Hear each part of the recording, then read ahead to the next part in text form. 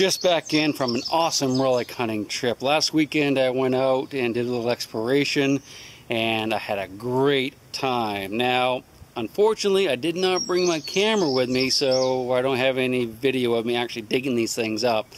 But I found 15 cannonballs or artillery shells from the Civil War in 2 days.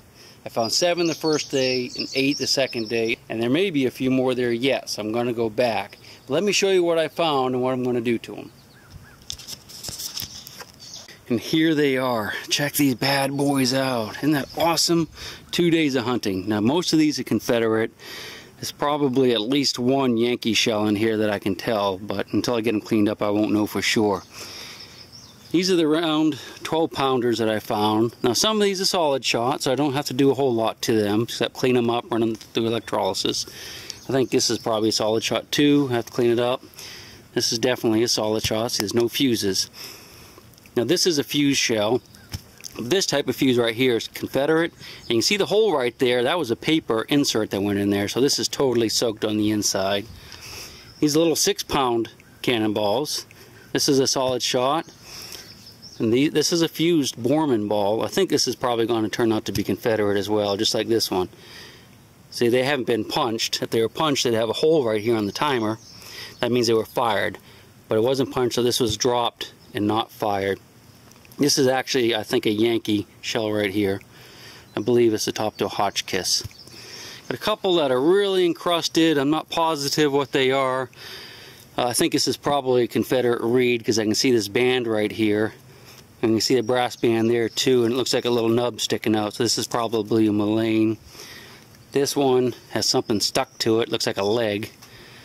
Not sure what that's all about, but I can see a little bit of a brass band right here too, and it looks like it has a little nub. Well, actually it doesn't, so I don't know if this might be a Mullane or might be a reed, but we'll break it apart and see. This is a 20-pounder. I actually haven't found too many of these.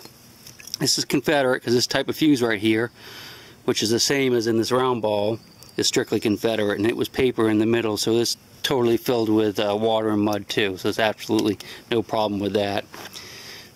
This is a nice little reed shell, kind of broken up right there a little bit, but yeah, really cool. Oh, this is my best find right here. I've never found one quite like this. This is a 12-pound cannonball. I think it's probably going to be a solid shot. What you see here is a wood cup and the bands that hold the wood cup on the cannonball. But very seldom do you find the wood still on these things. This was down in the clay, so the wood was still preserved. And these would have had the same thing, but the wood rotted away over the years. So this is a new one for me. I've not found any with this big wood cup right here. I've only seen pictures of them in some of the relic books. I'm really happy about that. But let's take a few minutes and we'll clean these up just a little bit, tap some of these rocks off, and we'll see what we have for sure. Alright, so let's move on to one of the mystery shells. I had to change my shirt too because I didn't want to get my nice green Garrett shirt all dirty because this is going to be filthy. This is actually an old shirt I had on when I was finding these things. So take a look at this. We can see the copper band right here, the rotating band. So we know this is the bottom, this is the top. So we'll just start here breaking off some of these bigger rocks. And we'll get a little closer look at it. I don't know if you can hear a skitter bug in the background howling, but she doesn't like me talking out here apparently. We'll just start tapping this a little bit. See how it's breaking off like that? I haven't even gotten down to the shell yet. When we do, it'll come off easy. There it goes. Alright, so you can see the shell starting to become exposed here. You can see the beautiful flame groove. I think this is going to be a pretty nice one when we're done with it. You can actually hear the sound of the tap changing as this stuff cracks. Sounds more hollow. There it goes. See it just popped? That means it's cracked, and I can actually see it cracked right here. Ease that off, nice and easy. Ah, look at that baby. It's coming alive. Woo-wee, that thing stinks. Man, that smells like sulfur. Get off. Get off. That's the fuse on this one, and again, this is just a wooden fuse. And this will be an open hole going down through there. It's probably got some junk in it, but there's not much danger to this one either. Well, there's really not much danger to any of these shells unless you put them in a fire. They cannot go off by hitting them with a hammer. See here, pop like that. I know it's going to fall right off now. Look at that, baby. So be careful not to hit the shell itself. Okay, I'll tap this just a little bit, see what happens. You want to get them cleaned up a little bit before the electrolysis tank. Ah, look, there's some wood left on there. That's wood too, just like that other shell. This had a wood driving band, and the reason they had this on here, we think, we don't even know for sure, is so that when the shell was fired, you know, the propellant would push against the rotating band here, or the sabot, and it had a tendency to break off. So they put the wood on there to have a nice even push on it. So they figured that if with the wood cup, it'd push evenly on the sabot, and it wouldn't break off like that. That's why we think this wood is here. Found a few like this. Have to be a little careful since it you don't want to hit the wood. I think that's all I'm going to do right there. I think I already hit the wood, so that turned out pretty nice. All right, put these down here on the ground for now.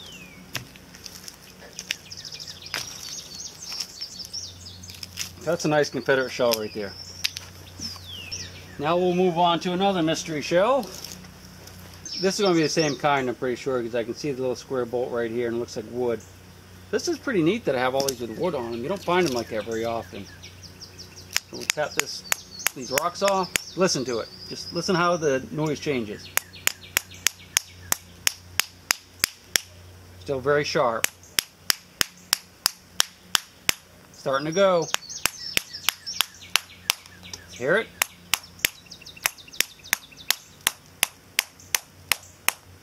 See, it's cracking right through here. Oh yeah, look at that, baby. It's like coming out of an egg. Newborn chick. Alright, let's hit it like this.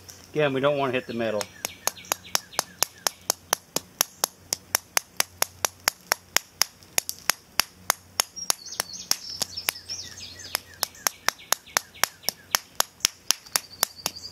Stuck a little bit harder on this one. Alright, let's go at it from this side. There we go. Yeah, going along.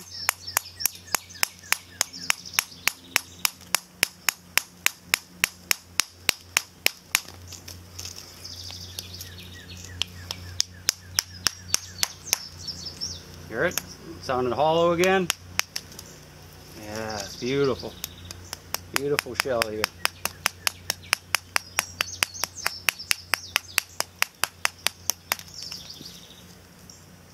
Alright, y'all just tap the stuff off the end.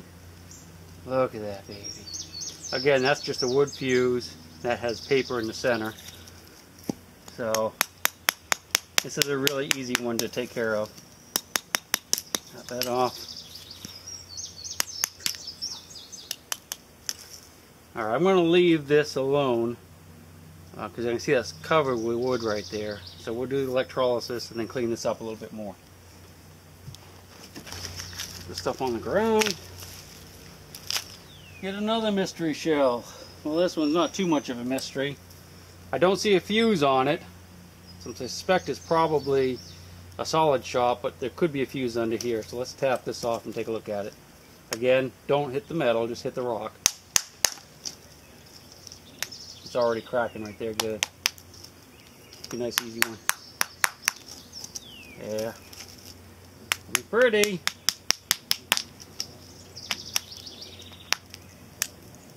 Yeah, there's a fuse right there. Look at that.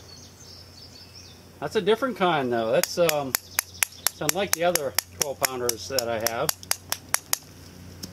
I think. This might be a first for me too, I don't know.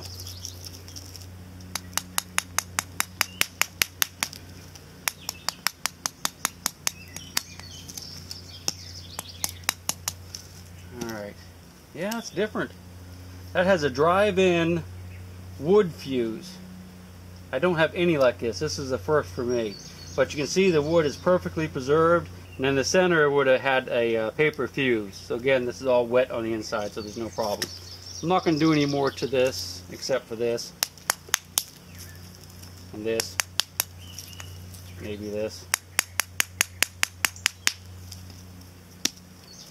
And we'll let the electrolysis take care of the rest. Alright, let's get another mystery shell. That was nice. I like that one. Totally unexpected. We'll do this other round ball here. Again, I don't see a fuse, but it could be hidden just like that last one. It's going to crack off nice and easy too. It's peeling right off.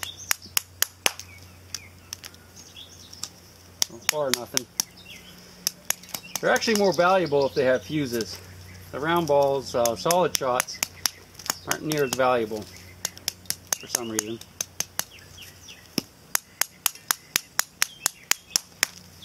Yeah, there it is. Another drive-in wood fuse. Very nice. 2 now, and that's totally new to my collection. I have hundreds of these things. Polish that up a little bit here. Alright. Another fine shell. That's nice right there. I like that. Alright. Alright, let's grab another. We already see the fuse on this one, so we'll just kind of crack off the crust a little bit to make it easier to do electrolysis on. Hear it? Just cracked. I kind of get a hollow sound. And just ready to go. There we go.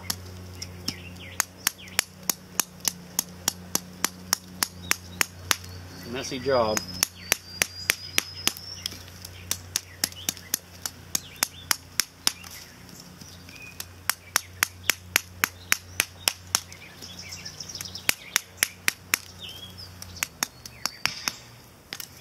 Yeah, it's a beauty.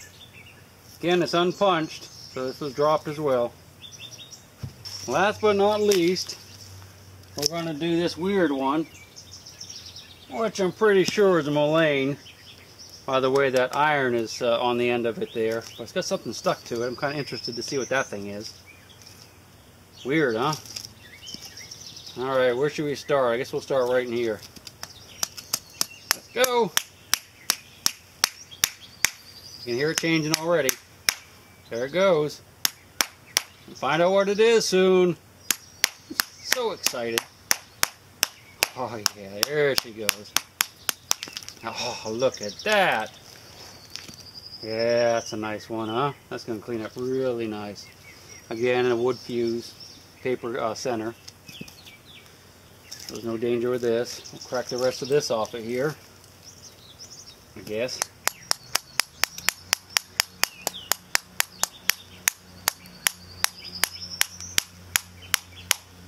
There it goes, hear it?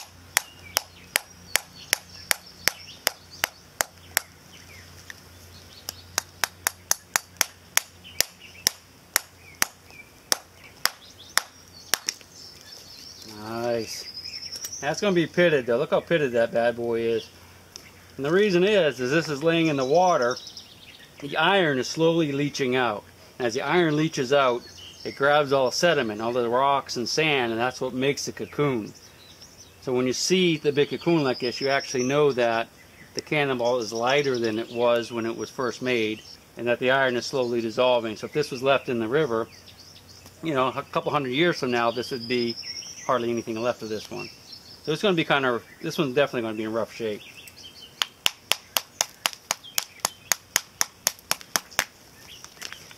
Actually, when you weigh them, you can tell too, because they'll actually be lighter on the scale than a one that hasn't lost a lot of the iron, like these have. Be a little bit careful here, because if it has that piece, oh, it's turning. Dude, that's a first. I wonder if I broke it. I've never seen that happen before. Let's see what happens. Oh, look at that. Weird. That's new for me. The square stud that was on here has rotted away. You know how I told you this was all graphited here. You can see it on my hands. That's why it's spinning like that's not tight anymore. It's actually dissolved off, so nothing I can do about that. But we'll run this thing through electrolysis and get it cleaned up, and hopefully it won't look too bad. And that's it. That's all I'm going to do. We'll get these cleaned up. By the time you see this video, everything here will have been rendered inert, and we'll be going through the electrolysis process, so don't freak out about that. Almost forgot, we need to find out what this thing is, I guess. Looks like a spike to me.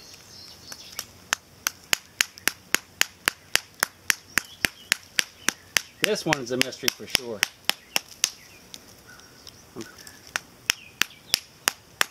So this thing was in a bad spot. Yeah, it's an old spike.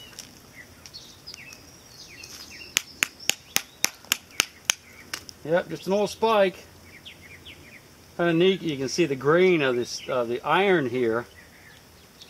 So that's wrought iron. That's an oldie for sure. This is what they look like with the crust broken off, and the next step is going to get them rendered inert and then run through electrolysis, and that's going to take me. The inerting process will be done within the next day. Electrolysis is going to probably take, you know, a couple of days for each shell. So, but I have 5 stations, so it'll go pretty quick. I ended up with some really nice balls here. This is a 6-pounder Confederate, another Confederate 12-pounder. These over here are pretty neat. 3 of those. You can see it has a wooden drive-in fuse. This is a big Confederate Reed 20-pounder. And of course that thing is going to turn out nice, I hope. I just have to figure out how to do this wood. This shell right here actually might be the rarest one of the lot. This is a reed, but I think it's a special kind of reed that's tapered. I have never found one of these either, so I've got to get this looked at by a professional, and I'll probably have that done by the time I post this video. But yeah, that's a nice pile of shells right there. For 2 days, it's just phenomenal. I'm going to go back to this spot. Probably by the time you see this video, I will have hit it again, and I'll bring the camera next time. So, you know, I might have missed a few. I don't know. I don't think I missed a lot of them though. Maybe just a couple. Anyway, I hope you enjoyed the video, and if you want, once I get them all cleaned up nice and run through electrolysis, I can show you what they look like. Just let me know.